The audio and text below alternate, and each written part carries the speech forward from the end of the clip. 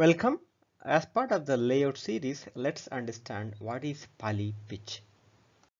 Poly is short for polycrystalline silicon.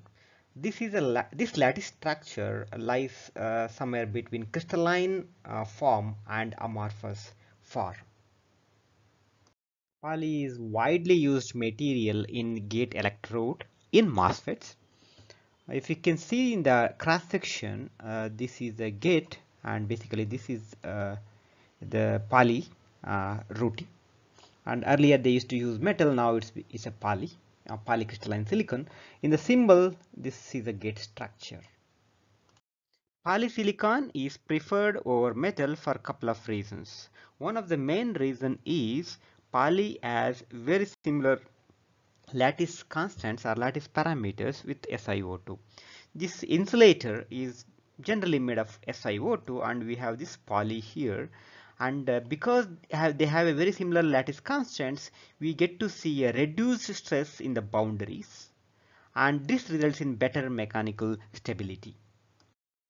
Pitch is a very common English word and whose meaning is the distance between successive corresponding points or lines.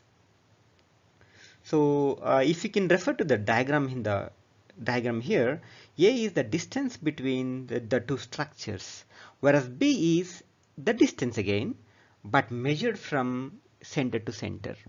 So in this case, we call B as a pitch. English words, let's get into the technical word poly pitch. So contacted poly pitch and contacted gate pitch, they are synonymous. Okay. This determines how close or far apart each gate is. If you can see the diagram, the green colors are polys and distance between them is a poly pitch. Similarly, in the right side I have a diagram of a standard cell which shows metal pitch as well, M1/M2. It's a distance between two neighborhood metal tracks, same level. Okay, this decides height of your standard cells. Thank you for your interest.